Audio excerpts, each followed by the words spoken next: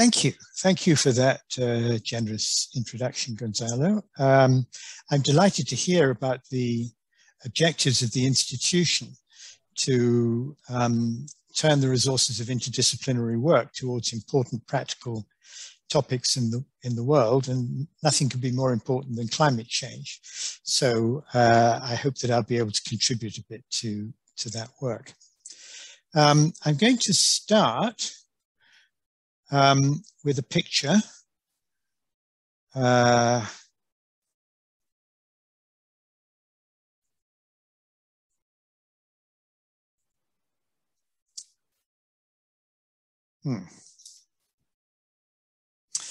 picture. This is a picture of jubilation. This is the jubilation that took place at the meeting of the United Nations Framework Convention on Climate Change in Paris in 2015. And what these people are celebrating is the signing by almost every country in the world of the so-called Paris Agreement, which says, this agreement aims to strengthen the global response to the threat of climate change by holding the increase in the global average temperature to well below 2 degrees above pre-industrial level and pursuing efforts to limit the temperature increase to 1.5 degrees above pre-industrial levels. That's what the countries agreed, but although they celebrated, they did not mean what they said.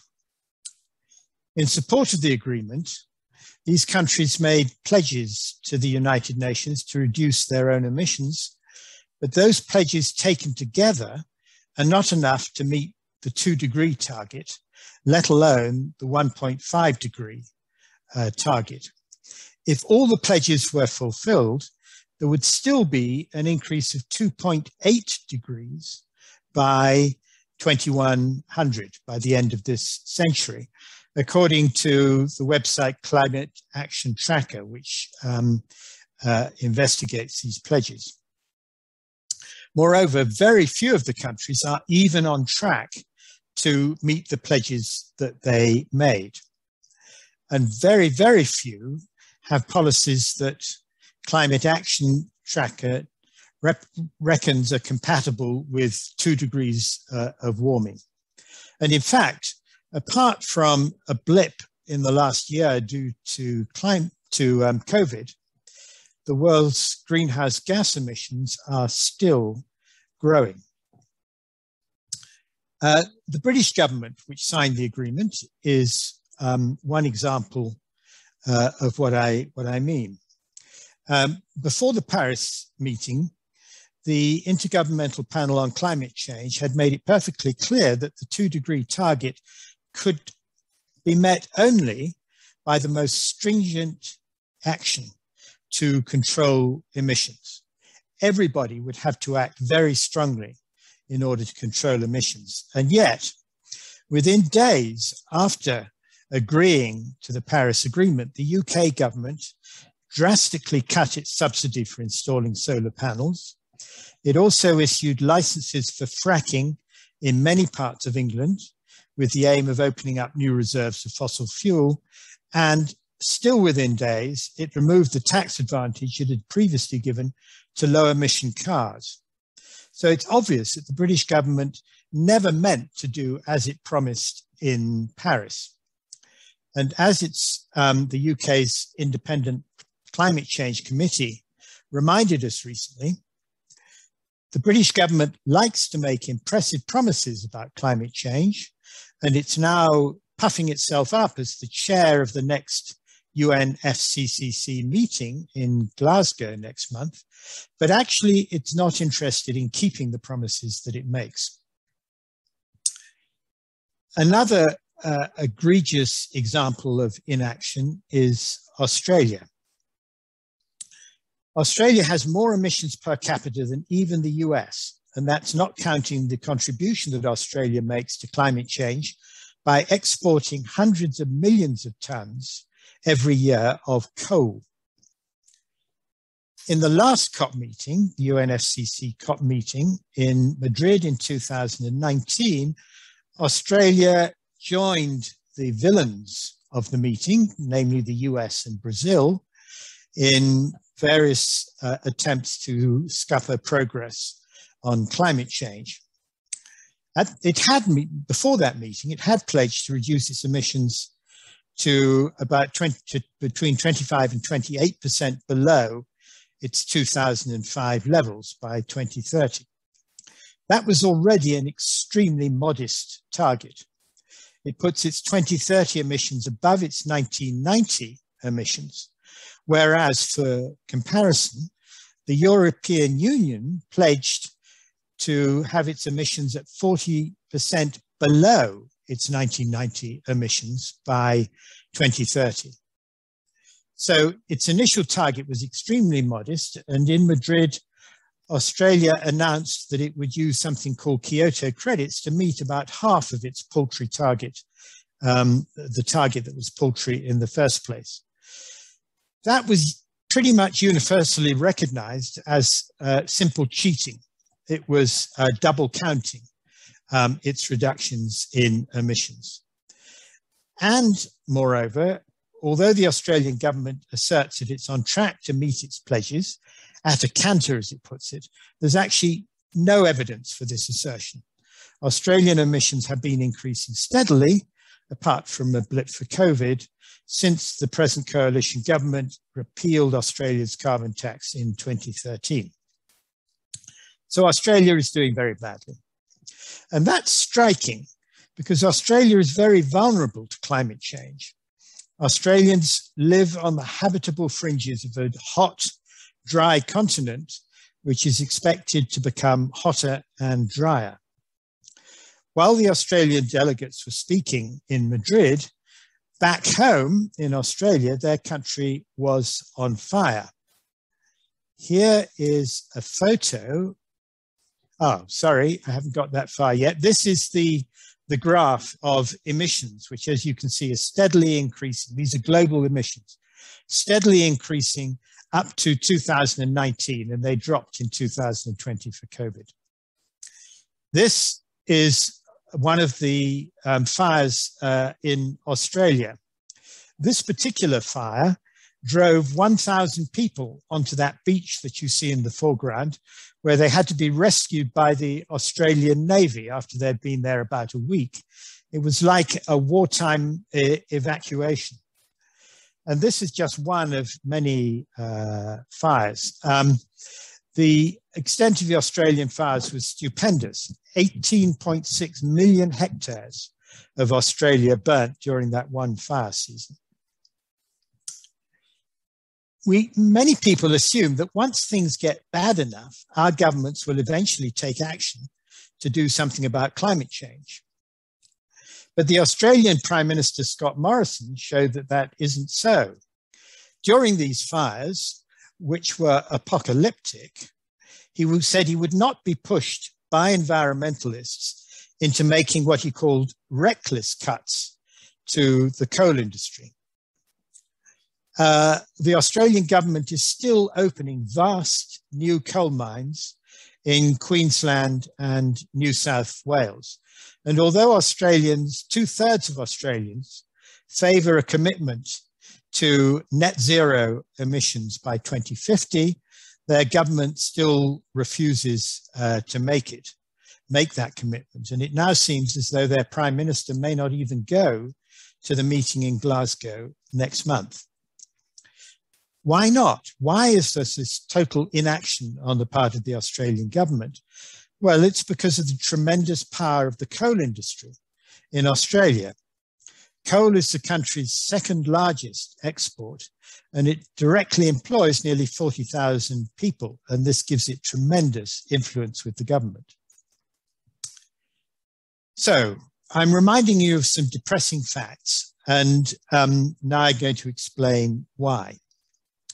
The first reason is that I want to make it clear that the international effort to bring climate change under control is failing. You might fairly say even that it's failed. It's been in train since at least the Rio Earth Summit in 1992, so we're 30 years down the line, and yet emissions of greenhouse gas continue to grow. The effort to control climate change on the part of this United Nations process has rested on an appeal to morality. Because of the greenhouse effect, our emissions, the emissions of each one of us of greenhouse gas, cause harm to other people through global warming. So we, by our acts, cause harm, and for that reason, we should stop doing them. On moral grounds, we should stop doing them because an elementary principle of morality tells us that we should not cause harm to other people, and certainly not for our own benefit. That appeal has been made again and again. For example, to take the Stern Review, which was published now 15 years ago, it recommended to the present generation that we should sacrifice a small amount of our own consumption for the sake of bringing a much greater benefit to future people. But why should we do that? Why should we sacrifice our own benefit for the sake of future people? Well, only because of moral responsibility. That was implicitly what Stern was appealing to, our moral responsibility to future generations. Now we have, as a further example, Greta Thunberg making the same moral demand, which she does with great force and indignation. She can do that because she is a living representative of the generations that climate change is doing harm to. How dare you, says Greta. You are failing us, but the young people are starting to understand your betrayal. The eyes of all future generations are upon you, and if you choose to fail us, I say, we will never forgive you. What she says is right. Climate change is a great moral wrong that's perpetrated by some people on others, in particular by the old upon the young. And the moral appeal to against climate change is therefore perfectly justified. Greta's complaint is absolutely cogent. She's certainly right to make this moral appeal, but I'm sorry to say that it's not proving effective enough to bring climate change under control, as the last 30 years have demonstrated to us. Certainly, many individuals are moved by morality. Many of the moral philosophers who work on climate change aim to persuade us to lead an environmentally more virtuous life, and many of the people that this appeal reaches are persuaded by it. Many of us do as they recommend. We're willing to make a sacrifice for the sake of future people. We spend money on insulating our houses, we eat less meat, we reduce our travel, and so on. So we do show an individual moral responsibility towards future generations. But individual morality is never going to solve the problem of climate change. And that's just because not enough people will do as morality requires. And also, as well as that, reducing our emissions requires more than individual action. We need big changes in our economic infrastructure, and we as individuals are not in a position to make those changes. So to solve the problem of climate change, governments need to act. They can't leave the responsibility for action to individuals. Governments have the coercive power to do what's needed through regulations and taxes. They can make sure that everyone responds to climate change in the way that they need to, not just the few who are morally motivated. But the problem is that many governments are impervious to morality. And that's the second point of the depressing facts that I reported to you at the beginning. I told you the stories of the British and Australian governments. What we can learn from those is that governments prevaricate. They tell lies, they cheat, they make promises that they do not intend to keep, and they really don't care about the future. It's true that governments are to some extent responsive to the moral motives of their people, but not to a great enough extent.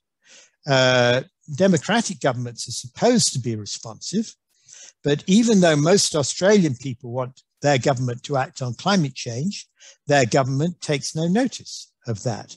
It's influenced much more by the coal lobby than by the electorate. And the very largest emitter of all greenhouse gas is China, which is not a democracy at all, and is therefore has no particular responsiveness to its people's morality.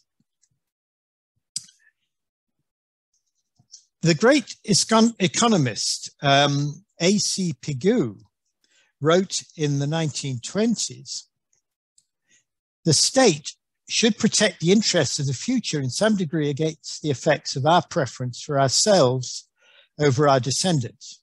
It's a clear duty of government, which is the trustee for unborn generations, as well as for its present citizens, to watch over and defend the exhaustible natural resources of the country from rash and reckless spoliation." But actually the boot is on the other foot. It seems to be governments that don't care about unborn generations, even when their citizens do. Instead, governments are motivated to a large extent by the great power of the fossil fuel interests. In fact, so long as there are powerful interests opposed to controlling climate change, governments will not act as they should. Morality will never motivate them. So the only way we can achieve a satisfactory outcome is to make sure it's in no one's interest to oppose action. This is what we should aim for. This is where I think international policy should now be directed. We should not continue to ask people to sacrifice their interest for moral reasons. If we do not, we can then harness the strong motive of self-interest to drive action on climate change. And this can be done. Climate change can be controlled in a way that requires nobody to make any sacrifice of her own interest. And that includes the owners of fossil fuel resources and the workers in coal mines. None of them need suffer in achieving the aim of controlling climate change. To many people, that comes as a surprise. The moral approach has been pursued for so long in the international work on climate change that we're used to assuming that the current generation has to make a sacrifice for the sake of the future. But that's not so. Controlling climate change will be, if it's done, immensely beneficial. There's so much benefit to be obtained by doing it that benefit can be shared around everyone. All that is required that it should be distributed correctly between the generations and between the people within the generations. Suppose we did make a sacrifice of our present consumption for the sake of cleaning up the air, then the natural recipients of that benefit would be the future generations. But we can transfer some of that benefit that comes to the future generations back to us in the present, and we can transfer enough to leave us as well off as we were before. In effect, future generations can pay for the cleanup that the present generations do by means of a transfer from the future back to the present. they can be compensated, they can be fully compensated for their effort, and the future generations can end up better off. That's a fact. How do I know it? Well, it comes from elementary economic theory. Greenhouse gas is what economists call an externality. When you do something that causes an emission of greenhouse gas, the gas spreads around the world and it does harm everywhere over a very long stretch of time.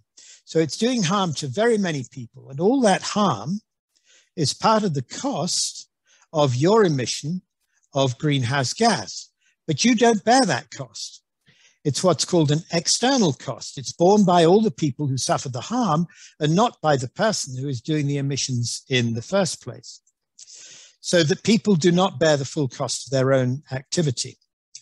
And they do not take that into account, the full cost into account when they decide what to do.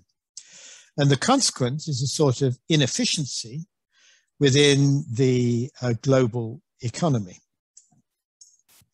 According to the standard economic theory of externalities, it's what's called a Pareto inefficiency. It's a Pareto inefficiency is defined, a situation is defined to be Pareto inefficient if it's possible in principle to change things within the economy so that at least one person ends up better off and no one ends up worse off. And according to standard economic theory, an externality, any externality such as greenhouse gas, normally makes our situation Pareto inefficient, which means it's possible to respond to the externality, in this case, climate change, in a way that makes at least one person better off without making anyone worse off. That's to say, no sacrifice is required. That's a standard theory, and it's very straightforward. Elementary economics, and it tells us what we want, that no sacrifice is required. However, I have to say that the standard economic theory does not apply to climate change. It doesn't apply to intergenerational externalities such as greenhouse gas, which deliver harm to future generations. Because the harm, some of it falls on future generations, the theory, I'm sorry to say, is invalid. And it's actually not necessarily true that intergenerational externalities normally lead to Pareto inefficiency.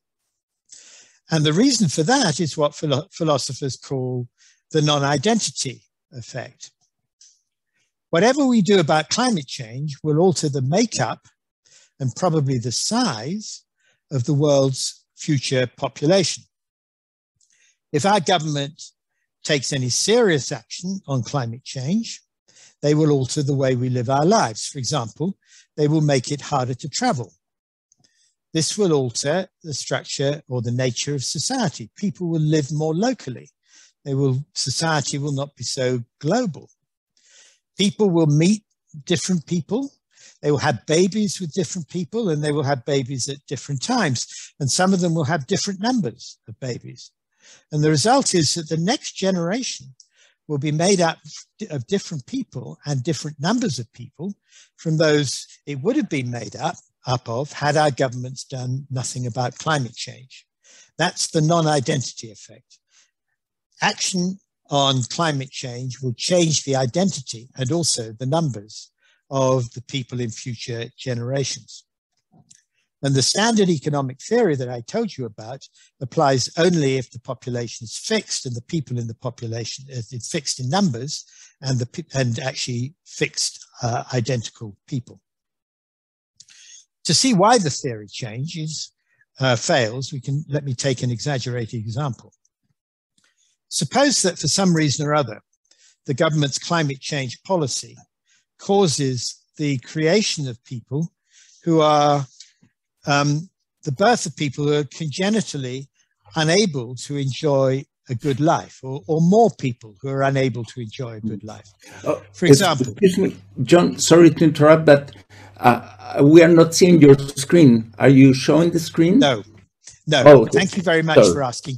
You can see, Sorry. I decided you don't need to see my screen anymore. You've just got to look at my face. Forgive me for Okay, that. fine. I was doing that. I only wanted to illustrate things with it. Otherwise, I'm doing it all by voice. I'm sorry about that. Perfect. Well, for example, suppose there's more inbreeding because people don't travel so much. Then there will be more people congenitally unable to lead a good life. And the policy, whatever the policy is, it will not be able to ensure that future generations are better off than they would have been. So the standard economic theory needs to be repaired. And it can be. We need to adopt a different notion of efficiency. It's got to be one that's not based on the well-being of future people, but on the resources that are available to them. We have to go resourcist, as you might say. Resourcism is a well-known idea within political philosophy. Don't care about the well-being of people, instead care about the resources that people have available to achieve well-being themselves. And we can say that a situation is inefficient if it's possible to change things in the economy so that some existing people are better off, no existing people are worse off, and the resources that are left to future people are at least as good as they were before. So we do not reduce the resources or damage the resources that are left to future people. I call this a new notion, resource-constrained efficiency, and it can be demonstrated that externalities, including climate change and other intergenerational externalities, cause inefficiency in that sense. And that means that climate change can in principle be controlled in a way that makes no presently living person worse off, leaves future generations with just as good resources as they would have had. And in that sense, responding to climate change requires no sacrifice. And later, I shall explain give a little bit more practical detail about how in practice we could achieve that aim. So I think that our approach to climate change policy should be constrained by the condition that it requires no sacrifice. A no sacrifice constraint should be imposed, I think.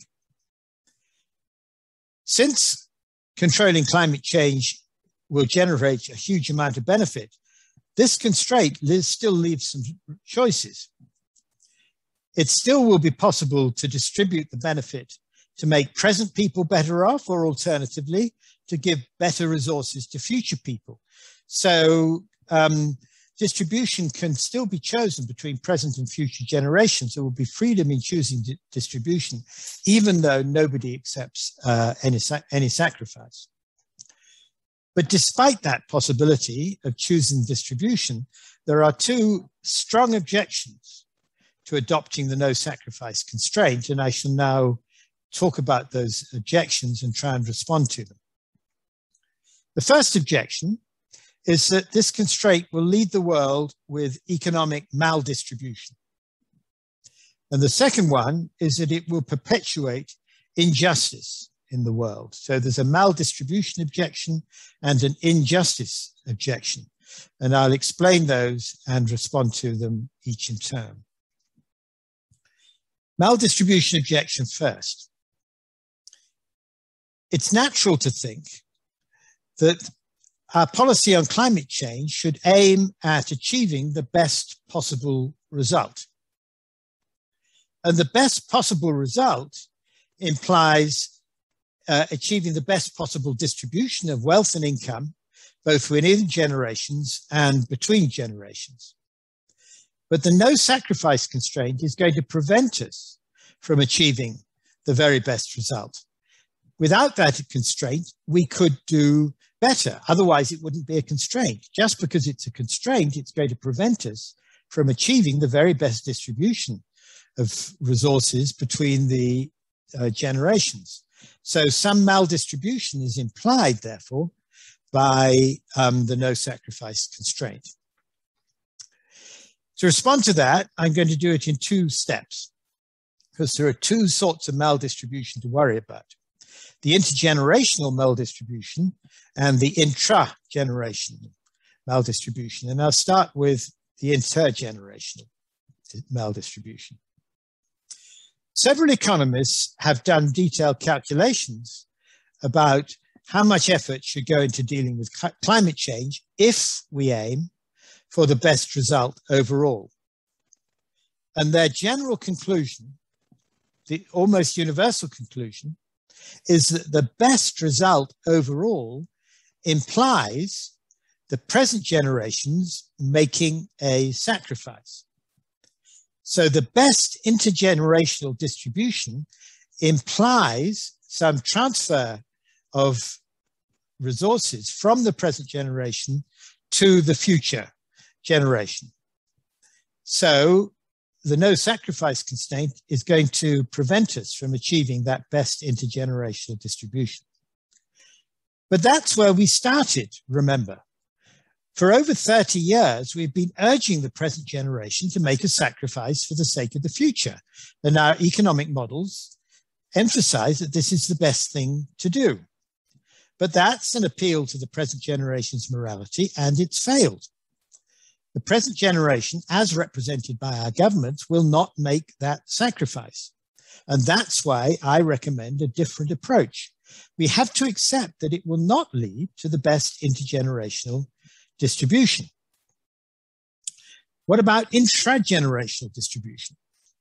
The world as we have it is grossly unequal, and that's plainly a very bad thing. So if we choose our climate change policy with the aim of producing the best result, this will be a policy that involves some redistribution from better off to worse off people within the present distribution, within the present generation, because the present distribution of well-being and wealth is grossly unequal and grossly bad on that account. But imposing the no sacrifice constraint will prevent that distribution between people within the present generation. So the distribution will end up worse than it would have been without that constraint. But again, that can't be helped, since the present better off people will not accept a sacrifice. The world is beset by many problems. Climate change is one of them. Inequality within the world is another one. And those problems don't have to be solved together. We should not saddle our response to climate change with the additional task of correcting the world's inequality. If we do, I'm sure we shall end up with no successful response to either of the two problems. If climate change were an important cause of the world's inequality, it might be right to tackle the two problems together, but it's not. The world's inequality results from centuries of unequal development and from centuries of colonialism too. Climate change is too recent to have made much difference to global inequality. Though it is true that it's now exacerbating inequality, it's not had time to make a huge difference. So I think we should not saddle our climate change problem with the problem of improving inequality within the world at the present. In sum, I think that the maldistribution problem is serious and bad, but it's forced on us by the failure of the appeal to morality. We cannot take on improving maldistribution at the same time as we try to deal with climate change. That's a maldistribution objection. Now, the injustice objection. When you harm another person, you do her an injustice unless there's some exculpating circumstance, unless you do it in self-defense, for example, or with her consent. Our emissions of greenhouse gas harm other people, and there are no exculpating circumstances. So our emissions are unjust. And if we adopt a no sacrifice response to climate change, we don't do anything to overcome this injustice. That's the injustice objection. And it's a correct objection. Take the injustice of slave ownership for comparison. A slave owner obviously inflicts injustice on her slaves. Now, suppose she releases her slaves and is paid full compensation for doing so by the government, shall we say. The slaves are free, so they're better off, and the slave owner is no worse off because she's been fully compensated for releasing her slaves. So there's been no sacrifice. This is a no sacrifice solution. But the injustice has not been overcome. The slave owner was in an unjust position of advantage over her slaves, and all the payment has done is perpetuate her unjust advantage. She ends up in an unjustly advantageous position because she's compensated for releasing her slaves. And the no sacrifice constraint on climate change action is parallel. Those who emit greenhouse gas unjustly advantage themselves by their emissions, inflicting harm on other people. Under a no sacrifice policy, they are paid enough to make it worth their while to stop their emissions. So their unjust advantage is perpetuated, just as the slave owner's advantage is perpetuated.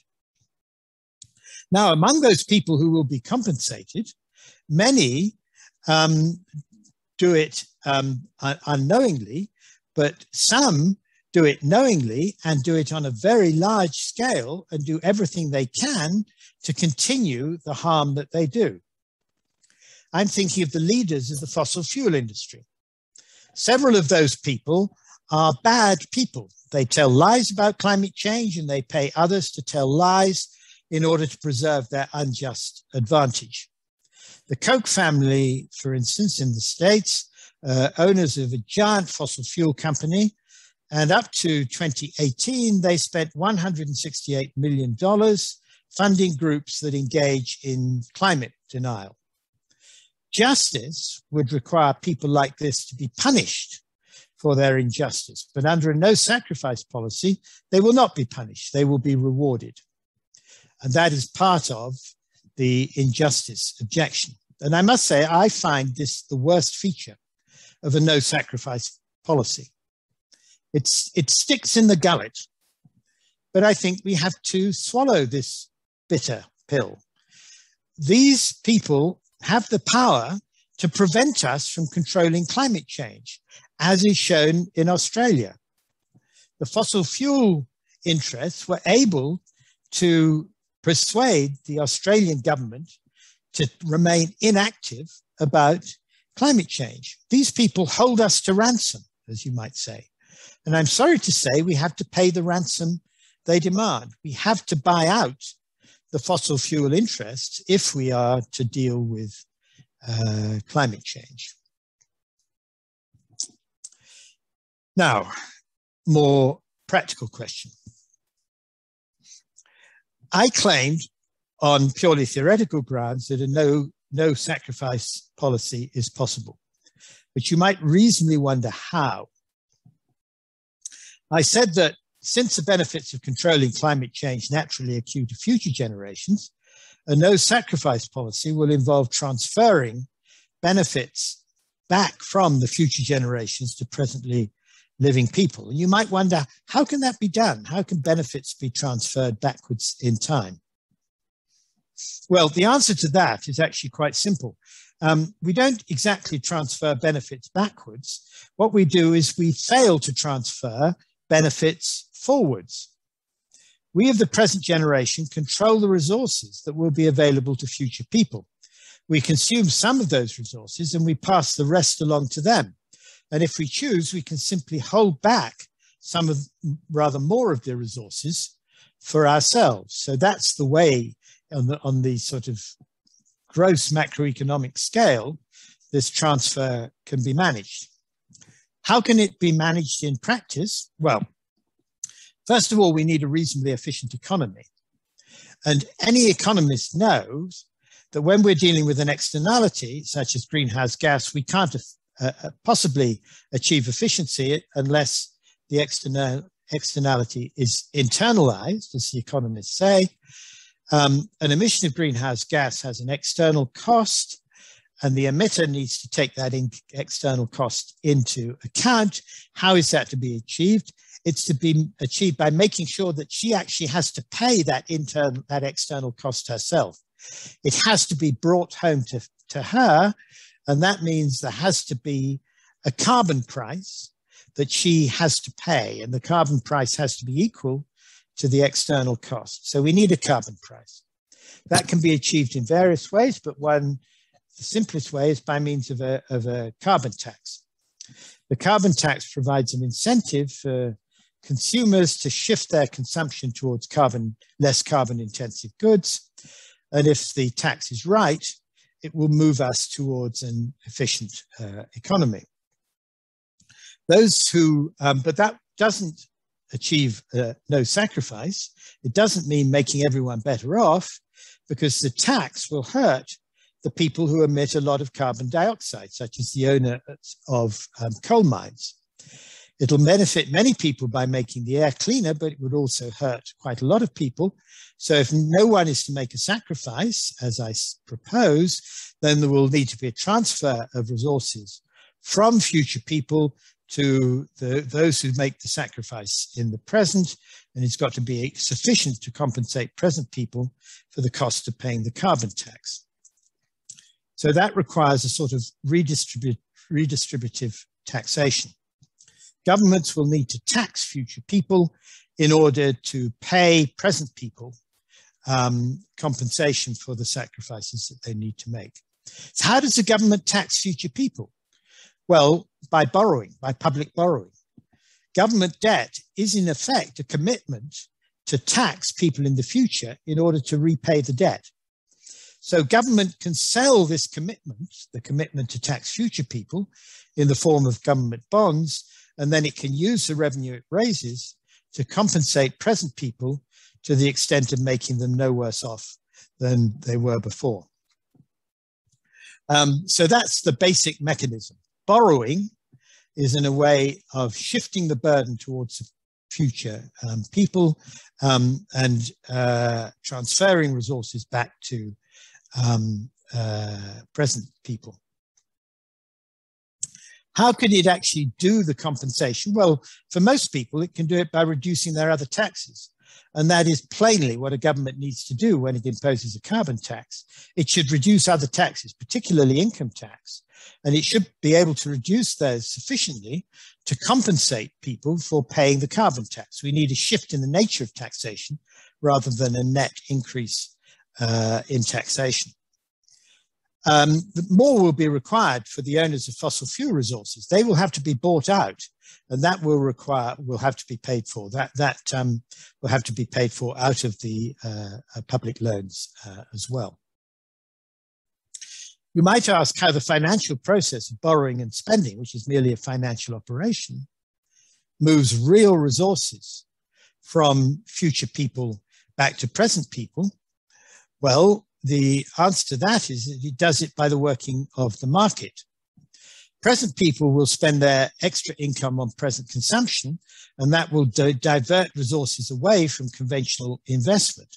So fewer resources will go through to future people, so they will receive less from us than they otherwise would have done. They will receive a net reduction. They will receive a reduction, not a reduction so much that it cancels out the benefit they receive from cleaner air, but they will receive a reduction in their other resources, and that will be what covers the present people for compensation for paying the carbon tax. So this no sacrifice policy will need to be achieved by government borrowing. Now that gives us a new problem. The no sacrifice approach to dealing with climate change will require a new era of increasing public debt. And there are two difficulties with this. Some governments are not creditworthy enough to borrow, so they will not be able to increase their public debt. And even the governments that are able to borrow have shown in the past a great reluctance to do so. Public debt has a bad name in many countries. and this is exhibited by European countries who have been imposing austerity on their people for the last decade, even though they could instead have borrowed at negligible interest rates and using the sums they borrow to invest very heavily in reducing climate change. But they've refused to do that. On grounds of fiscal probity, they've refused to borrow to the extent that they easily could have borrowed.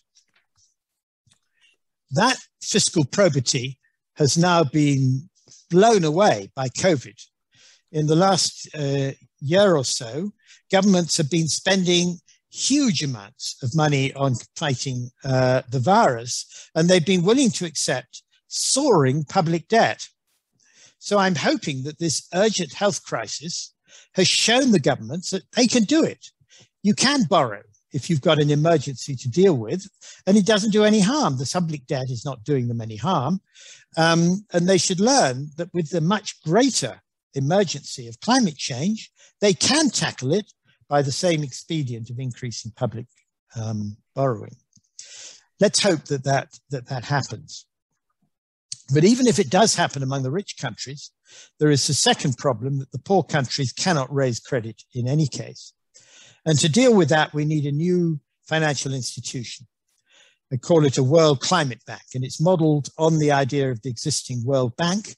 The World Bank was founded after the Second World War with the aim of financing the world's recovery from the devastation of the war, and it financed it by borrowing, by public borrowing. The World Bank is guaranteed, its debts are guaranteed by the rich countries, and that means it's able to borrow, and it can pass its borrowing on to the countries that were poor and needed finance for reconstructing themselves. We could do the same if we created a World Climate Bank. Its remit would be to borrow using the financial stability and economic stability of the rich countries who would be members of it, and passing loans on to the poor countries who otherwise would not be able to borrow. And that way, all the world would be able to undertake the investment that's needed to control climate change.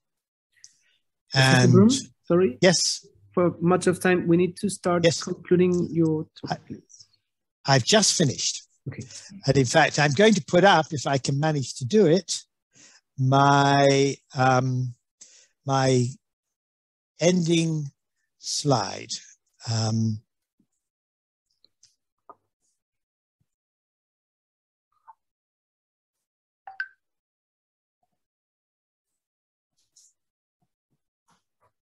There. The end. Excellent. This is another Australian fire. This is the sort of thing that there was all over Australia. Okay, yes, I'm sorry. I went on a bit longer than 40 minutes. It's all right. Thank you very much, Professor Broome, for this really interesting talk. It's been really inspiring hearing to you today. Now I would like to pass the word to Sasha, who will comment on your talk. Please, Sasha. Thank you so much, John, for a truly excellent talk.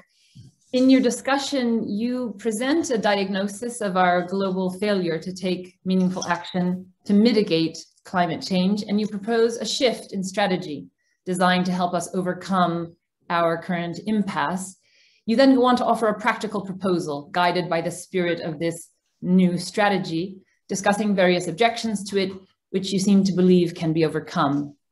So you first draw our attention to the fact that international efforts to get world governments to act meaningfully on climate change have failed and are currently failing. You then offer a causal diagnosis of this failure, suggesting that these efforts have been unsuccessful in large part because they rest on a moral appeal. You go on to claim that governments will not be moved to act on the basis of such an appeal. And from these premises, you draw on my reading two conclusions. First, that we ought to abandon moral appeals to self-sacrifice in our efforts to bring about meaningful governmental action on climate change. And second, that we should instead focus our efforts on creating a world in which it is in no one's self-interest to oppose action to mitigate climate change. You write, quote, "We should not ask anyone to sacrifice her interest for moral reasons. We can then harness the strong motive of self-interest to drive action on climate change, and this can be done. Climate change can be controlled in a way that requires no one to make a sacrifice, not even the owners of fossil fuel resources and workers in coal mines. None of them need suffer," end quote. So I find this to be an immensely powerful, intriguing, and in the end, hopeful argument. And I would just like to explore it in my brief comments by putting pressure on each of its parts. I'll then turn briefly to the practical details of your proposal. So let me begin with some thoughts about the premises that figure in the early part of your argument. First, I turn to your claim that efforts to bring about meaningful government action have failed, largely because they are based on a moral appeal that casts self-sacrifice as crucial to turning the tide on the problem. So while I agree that this appeal has figured strongly in international efforts to drum up the necessary political will to deal with the crisis, I find the root cause of our collective failure to be less clear. It seems to me that many governments now appreciate quite profoundly, perhaps more profoundly than ever before, that their short and midterm self-interest, both economic and otherwise, is gravely threatened by unmitigated climate change. Nevertheless, these threats to national self-interest have also, so far, proven insufficient to bring about the scale of political action that is needed. If this is the case, then the picture you suggest, in which governments never or very rarely act out of moral interest, but can be relied upon to act out of self-interest of some kind, seems perhaps a bit oversimplified and not quite right. At a minimum, I would suggest that the reasons for our failure to bring about meaningful governmental action on the climate are overdetermined. And in light of this, I would suggest we shouldn't be too quick to discard the moral language we naturally use to frame the issue, on the assumption that moral pleas will never be enough under any circumstance to move the political needle. Indeed, one might argue that abolitionism, understood as a predominantly moral movement appealing to moral motives, eventually succeeded in reshaping the US political economic order in a radical way. It took roughly 200 years, of course, from the inception of this movement to the full legal emancipation of slaves, at least in the United States. Slavery was finally outlawed in 1865. And while the political dynamics fueling the abolitionist movement and the precise role it played in bringing about the eventual end of legal slavery are subject to dispute, I think it's not implausible to see this case as presenting a compelling counterexample to your claim that governments will never be sufficiently moved to act on the basis of moral considerations. So we, of course, are only 30 or 40 years into the moral argument on climate change.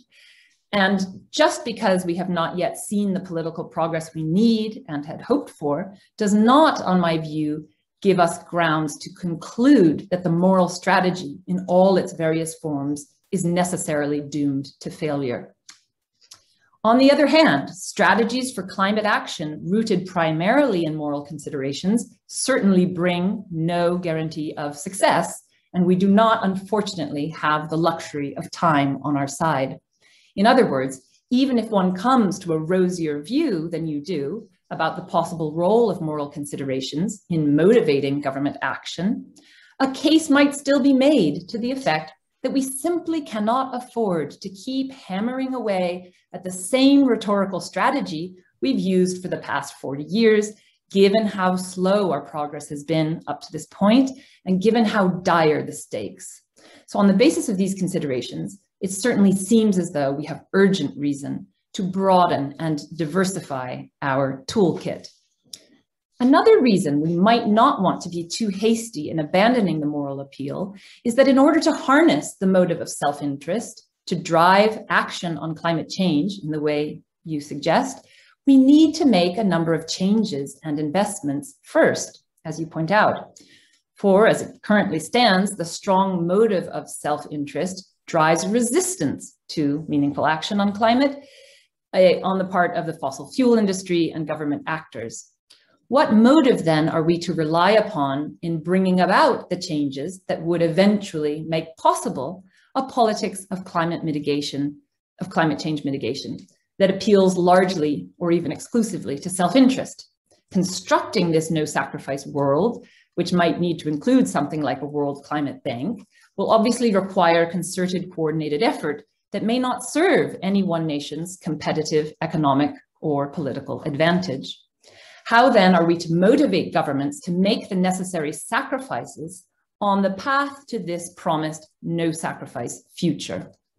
However we answer these complex questions, I think the case of the abolitionist movement illustrates that it may not be prudent to rule out a priori the appeal to moral considerations which continue to move many people, especially in light of the fact that at other times and in other places, such appeals seem to have been instrumental in driving serious social and political change.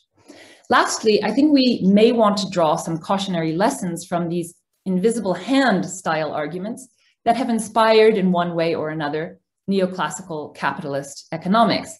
This seductive hope that we can skip all the hard work of morality, including the sacrifice, while yet still achieving collective, morally desirable ends through coordinating the pursuit of individual private interest, has been, of course, central to laissez-faire economics, which has certainly played its part in creating our present predicament. So in light of this, I would caution that the costs of abandoning the moral framing of our collective life in favor of an approach that centers and valorizes private interest should not be underestimated. Now, in order to make headway with these objections, and perhaps they can be met, we would likely need a more fine-grained analysis of what so far we have lumped together under this idea of the moral appeal and what exactly it would mean to shift away from it.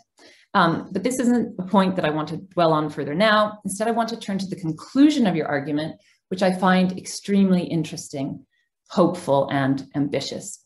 So you argue that, quote, climate change can in principle be controlled in a way that makes no presently living person worse off and leaves future generations with just as good resources as they would have had. In this sense, responding to climate change requires no sacrifice.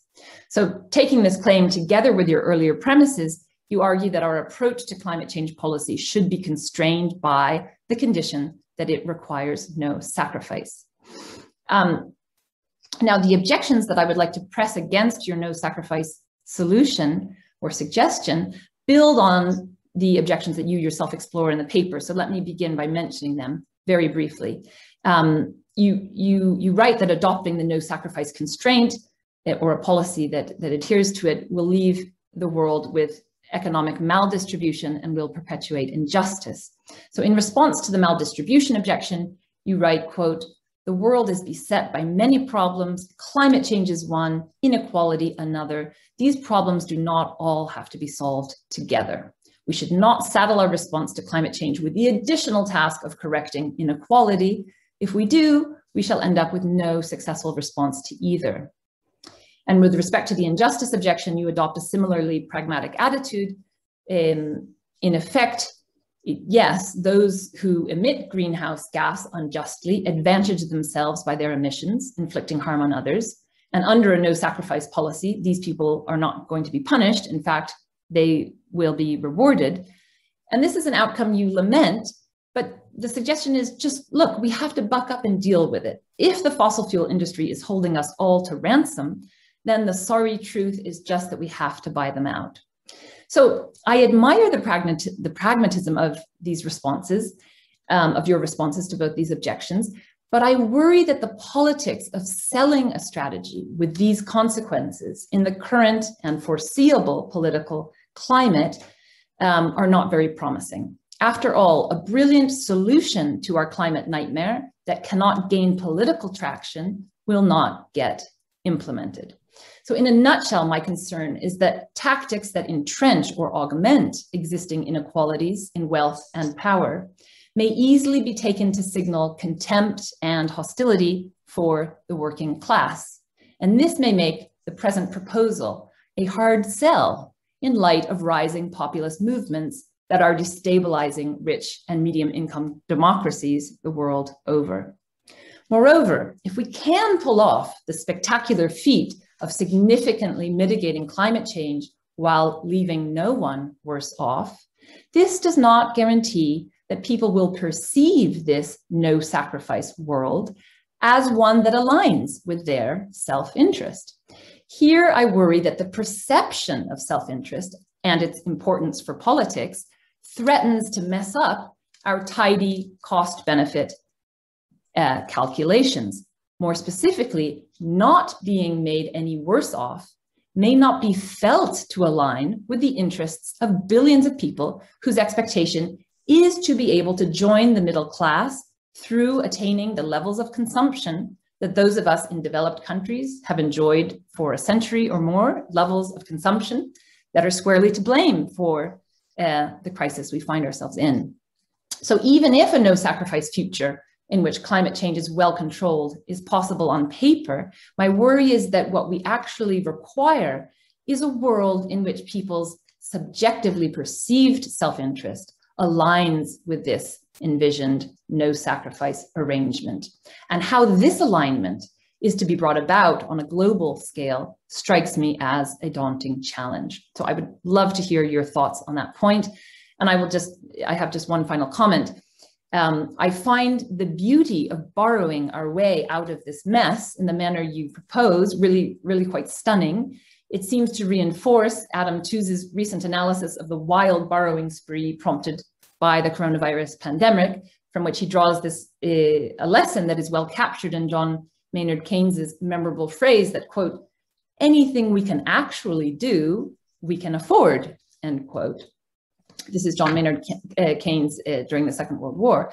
So let us suppose then that the political will to take on immense public debt as a means to mitigating the climate crisis can be found. There is still a question about whether all the money in the world can actually buy the solutions we need on the scale we need them. So according to this worry, the problem would not be that we are running up against a fiscal limit or a political one, but instead against the hard and obdurate limits of human action in the world as we find it. So to quote Keynes again, anything we can actually do, we can afford, end quote. This may be true, but then we have to ask ourselves whether it is, as a matter of fact, possible, while respecting the no sacrifice constraint, to get down to net zero before we set ourselves irreversibly on the path of a 2-degree or worse temperature rise. And here I think the skeptic's position is very well captured by George Monbiot's recent column in The Guardian, which was entitled, "Green Growth Does Not Exist. Less of everything is the only way to avert catastrophe," end quote. So I close by inviting you to say a bit more about these sorts of objections. My aim, of course, has not at all been to rain on your no sacrifice parade. The approach strikes me as ingenious and extremely hopeful, but the worry is that such a no sacrifice future may just be too good to be true. Thank you. Thank you, John. Thank you very much, Sasha. It's been really interesting comments. So before asking Professor Broome to answer to the Sasha's comments, I would like to open the conversation and receive some questions from you guys. There might be one or two. Yes, Ross Mitiga. Hi, thank you. Thanks, John, for the excellent talk. Thanks, Sasha, for the great comments to kick off the discussion. John, I always deeply admire your work, enjoy hearing your talks. I do have some doubts about the capacities of loans to buy us out of the situation, to create kind of no sacrifice policy. I think I expressed some of these hesitations to you last year. but I've heard it argued quite compellingly before that any kind of massive public borrowing, of course, is not borrowing from the future, even if it effectively amounts to that. It's shifting resources within this generation from the rich to the poor. And so I wonder, as you indicated, I think rightly, we might expect some real resistance to a massive debt program among the world's governments. Why should we push for that solution if governments are going to resist, rather than just a pure redistribution program that accomplishes the same thing? Second question I had for you concerns the buyout idea. And I wonder here if you think that something like Jerry Cohen's critique of Rawls's difference principle applies in the same case. Cohen was famously worried that the powerful people might, in effect, hold society hostage by saying, we need a greater share of the distribution if we're going to share our talents with the rest and so on. My thought here is that if we enter into this idea of we're going to just buy out the bad actors, who's going to decide what the buyout price is? And why would that one-time buyout be more attractive to the relevant actors than the capacity to continue to extract resources? And I wonder if we have to kind of muster a real public energy campaign to force the government, to force these bad actors to accept this one-time payout and kind of shut the door on their industry. First of all, why wouldn't it be a better investment of our time and energy to pressure the government into simply nationalizing those industries and managing the decline? And I guess on I think I'll leave it there. Why shouldn't we just push the government to act in that more aggressive way rather than just to simply buy out these bad actors? And don't you worry at all, and I think this picks up on Sasha's comment, that if we were to succeed in forcing the government to force the bad actors to accept a one-time buyout, that there wouldn't be a really terrible kind of public backlash. And I'm thinking here about, in the 2008 financial collapse, many world governments moved quickly to shore up the economic industry, which was perceived as governments rewarding those responsible for the financial crash. And this I think really fed into the destabilization, polarization of politics in the contemporary moment. Do you not worry that something similar might happen if we went for a fossil fuel buyout? Thanks. I know there's a number of questions there, so I'll leave it. All right. Professor Ross, I will accept 2 more questions and then I will leave it to respond, please. So I have Pablo Marquet and Luis Cifuentes. Hi, everyone. Professor Broome, thank you for your talk, and thank you to the other commentators and people here making questions. Very, very interesting reflection. And I really like your idea of a World Climate Bank. I think it's, in general, a great way forward, because we are going to need international resources to make adjustment. But what worries me is that it's still a bank. And when you loan money and when you borrow money, usually associated to those borrowings, there are discount rates in terms of what you have to pay and discount for future generations. So in fact, you are discounting the value of future life.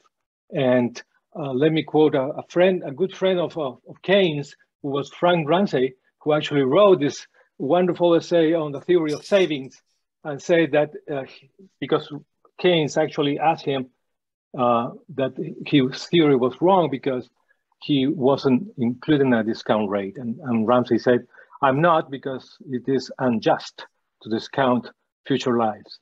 So I would like to hear your comments on that and see how this discount rate actually fits into your argument for borrowing and actually no sacrifice policy. Thank you. Thank you, Pablo. Luis? Well, I repeat that thanks, and yeah, great to hear this talk. your approach is very pragmatic and leaves all notions of justice, especially with the future generations that will either have to suffer the brunt of climate change or pay the debt. I mean, okay, but that's one thing that I leave this kind of ethic judgment out, but in the practical side, how are you going to convince the wealthy countries to put money in this bank?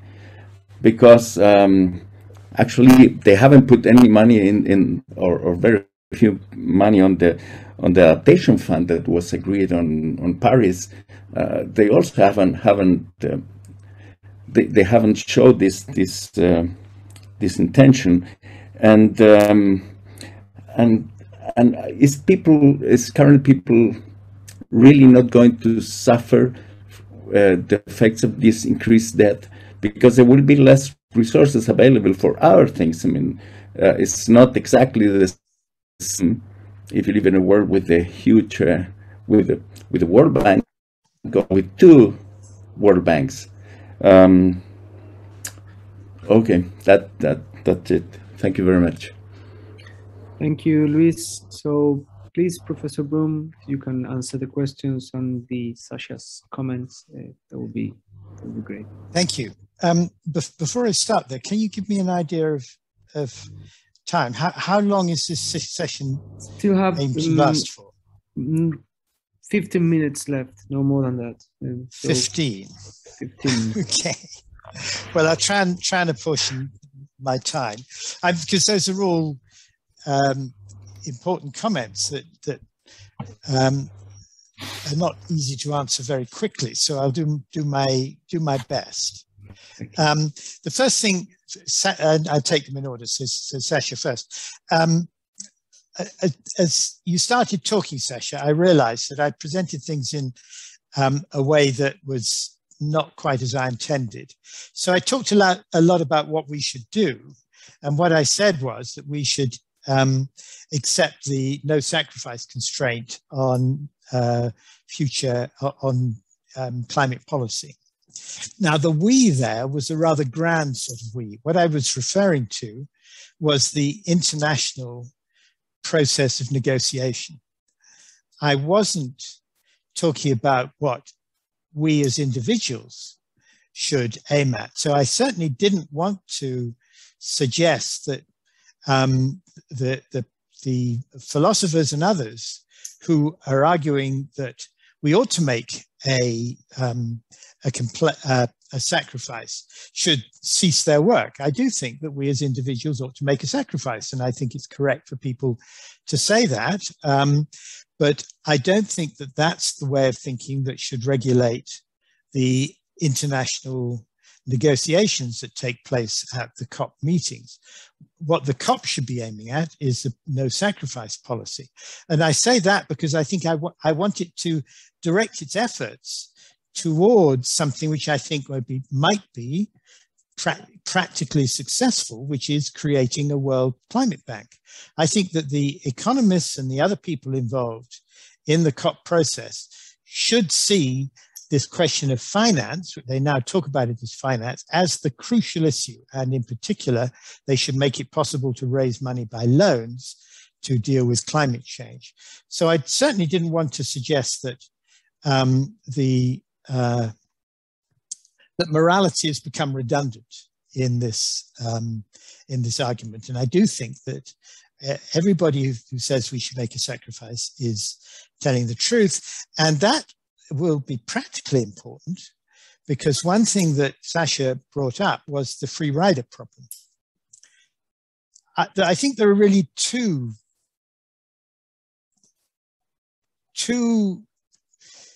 sorts of problems that face us when we're negotiating and trying to sort out an international policy about climate change. One I did talk about, which is that it's very hard to get people in any generation to make the present generation to make a sacrifice. The other is that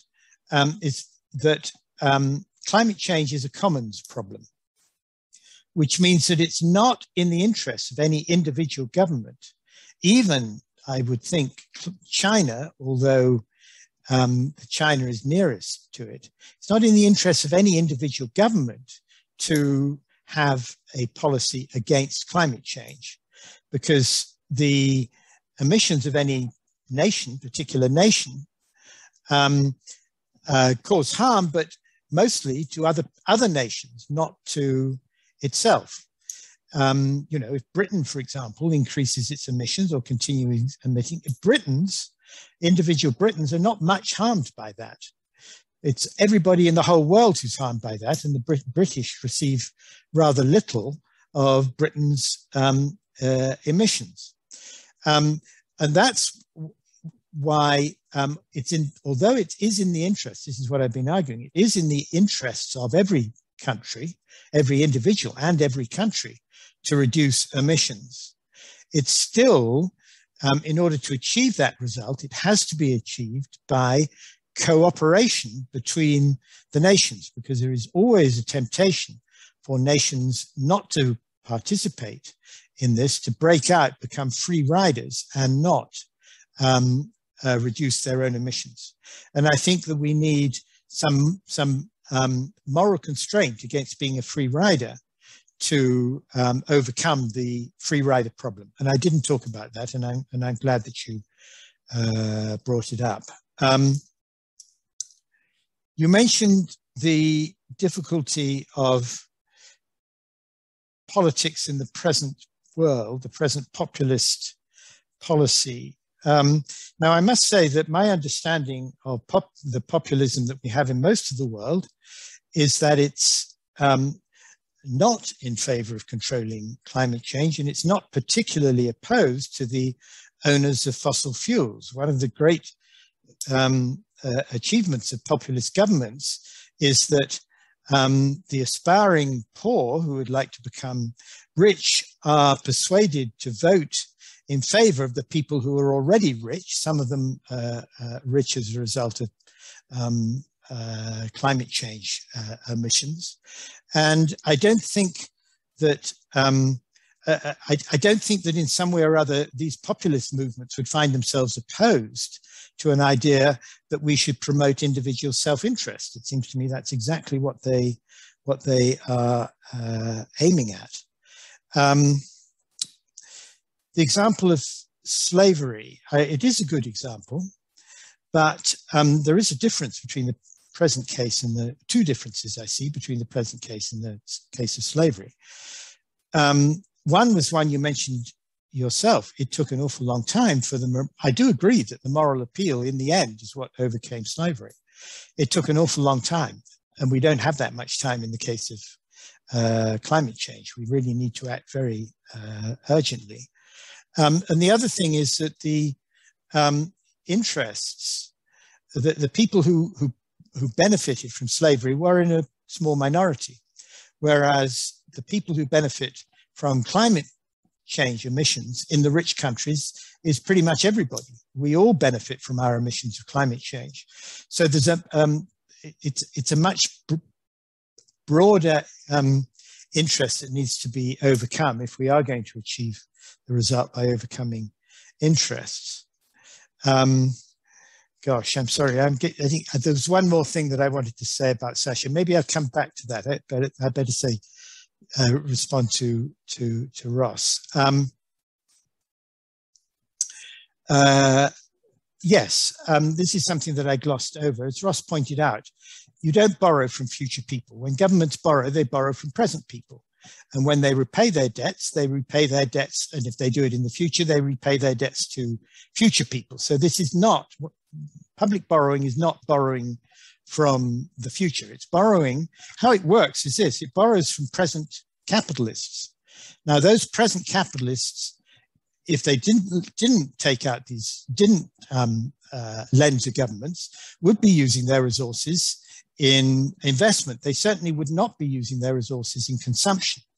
So when the government borrows from capitalists and uses those to compensate people for paying carbon tax, it's taking them from people who won't spend it to people and giving them to people who will spend it. So the spending gets done in the present. And that's why we get more consumption happening in the present. And correspondingly, later, when it repays the debt, it taxes future people who would have spent it and gives it back to the capitalists. And that means it's preventing those future people from doing some consumption. So it's shifting consumption from the future back to the present, but not by borrowing from the future. That isn't the way that it happens. And Ross suggested, well, couldn't we just do a pure redistribution? Well, actually, I thought that's what it was. I thought that public borrowing is taxing the future and giving the tax to the people, taxing future people and giving the tax to the people in the present. There are other ways of doing it. One is to increase pensions. There are other ways of shifting resources from future people back to present people. Increasing the rate of pensions is a way of doing it, because the transaction of a pension is basically the young, the later generation, paying money to the previous generation. So pensions are a transfer from a later generation to an earlier generation. And that is another way of transferring resources back. But I took it that loans are a way of doing this on a bigger scale and more easily.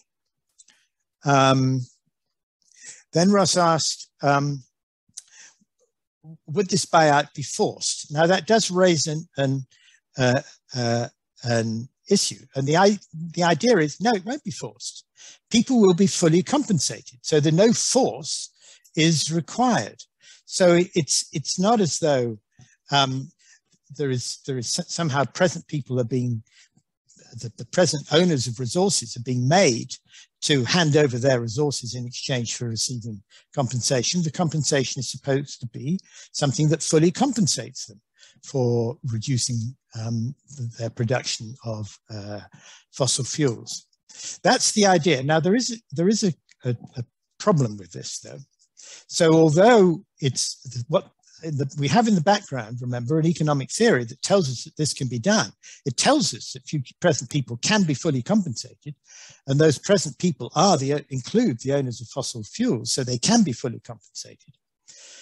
What it tells us is that they can be fully compensated at the true value of their resources.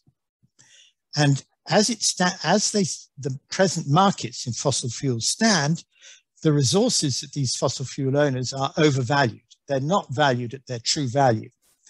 Their true value is less than it seems to be, because most of these fossil fuels simply can't be used.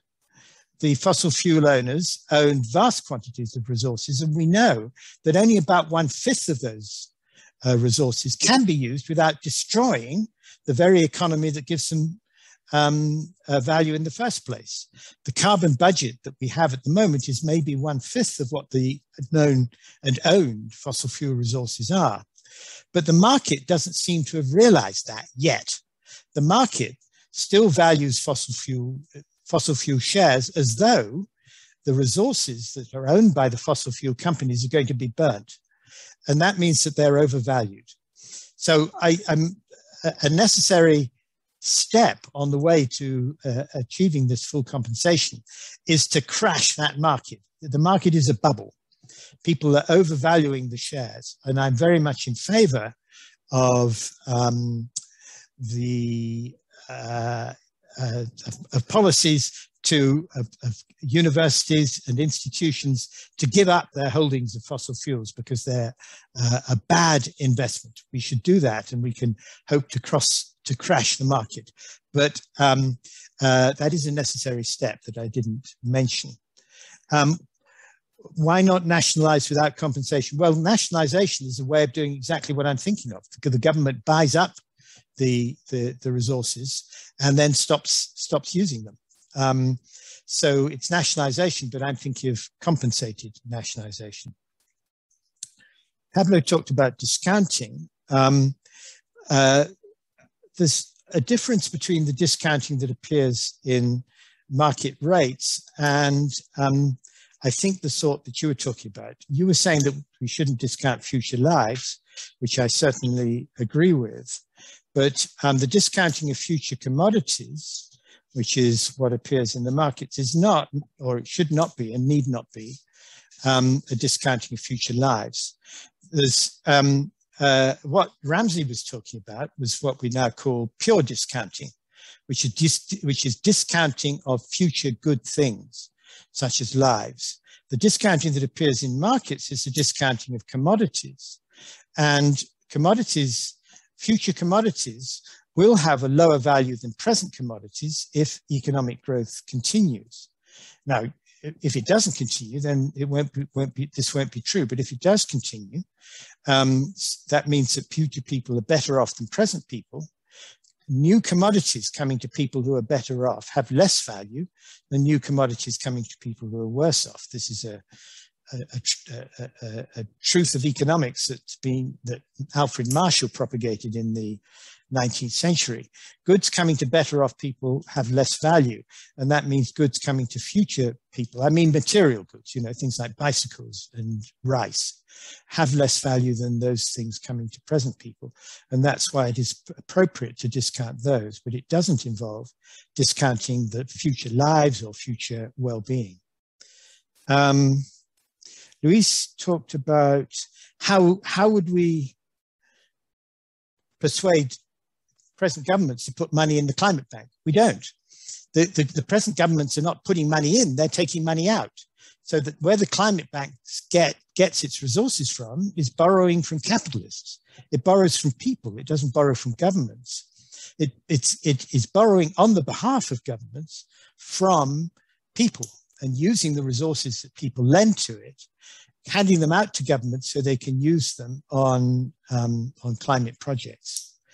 Do I still have any time left or not? Probably not, I guess. But perhaps I can come back and just come back to the last thing that Sasha said. Maybe all the money can't do it. And this just gives me an opportunity to stress that the background of this whole talk was the economic theory that underlay it. And the economic theory tells us that we can neutralize the externality of climate change in a way that requires no sacrifice from anybody. That's to say, the economic theory tells us we can do it.